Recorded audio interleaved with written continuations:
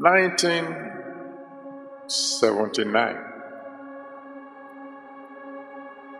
Tulsa, Oklahoma, in USA.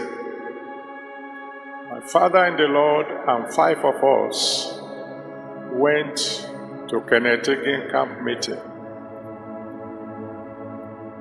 There, for the first time, I saw the lame walking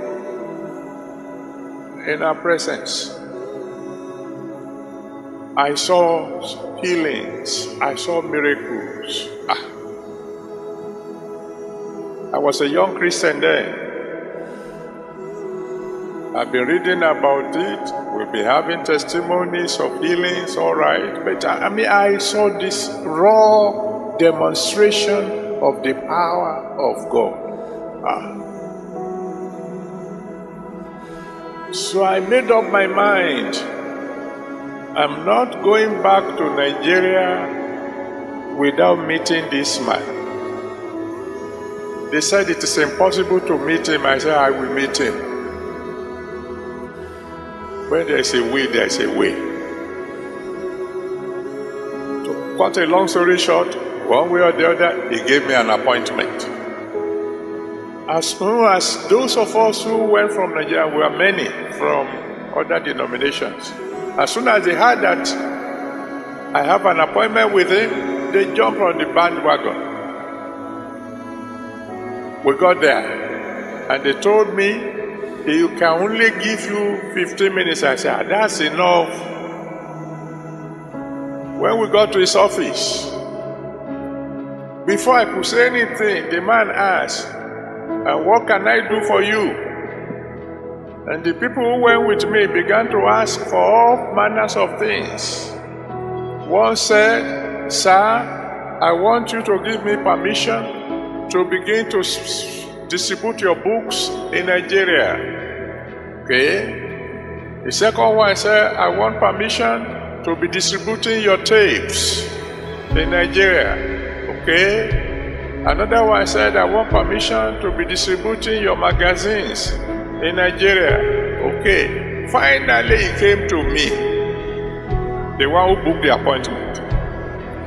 I said, young man, what do you want? I said, sir, what I want is everything that is in you, that makes you you.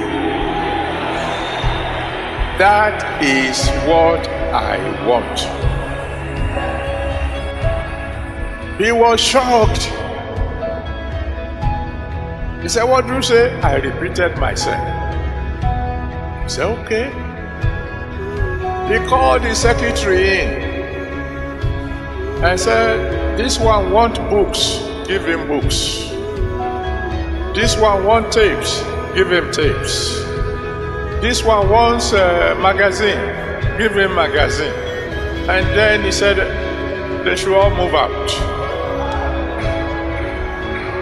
Then he turned to me. I said, young man, kneel down.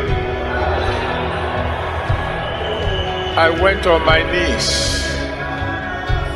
I saw his hands coming towards me. That's all I remembered. By the time I woke up, I was on the floor. He was kneeling beside me, his 2 hands on my head, and he was praying the Holy Spirit furiously. When I got up, I knew I got what I wanted.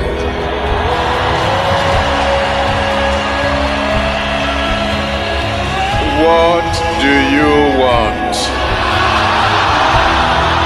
Stand on your feet.